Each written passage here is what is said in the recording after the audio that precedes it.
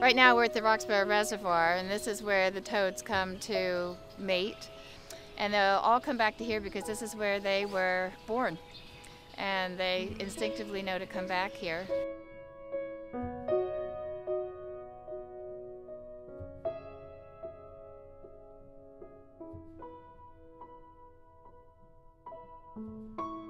The toad detour is important because it gives people an opportunity to give back, a way to be involved with the environment in their community.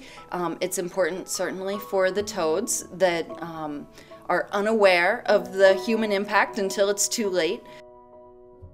They go on this incredible journey, and their whole lives, this is what they were made to do. This is like the event of their lives. And so it seems very sad and unjust when they're just run over with impunity, by cars. And so, we're trying to do something about that.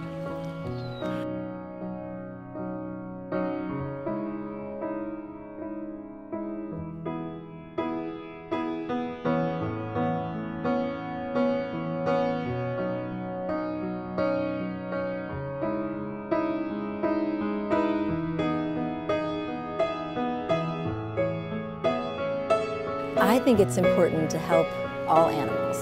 I think that they have a difficult time just surviving the natural elements, and if we don't need to kill them, I don't think that it's right to do that.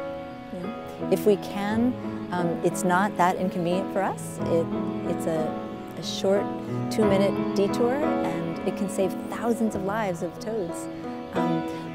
But if these were not toads and they were possums, or if they were raccoons, I would still be out here trying to help them.